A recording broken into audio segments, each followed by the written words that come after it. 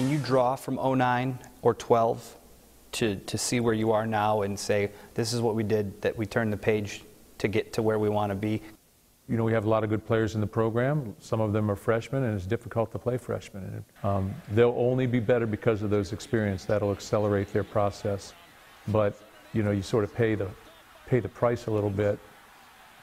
At the end of the day, yeah, I hope that I'm, you know, strong and moving forward. Have you seen any drop-off of those components with this team?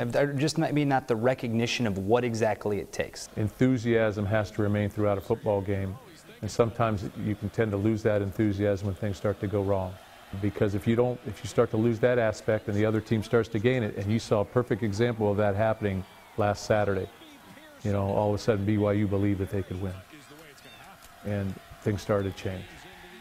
And, you know, you become a dangerous team, and we need to become that dangerous team now. If you cared to share a message with the Spartan faithful, what would it be right now? I would say this is when we need you the most. There's a lot of passionate fans out there who've been with us from the start, and this is when we need them the most. This is when our players, you know, they don't need boos, as difficult as that is. I mean, I know, believe me, I wanted to boo a couple times out there too, but, you know, be booing myself. But this is when we need them. He's turned it around before. He will do it again. Go green, go white.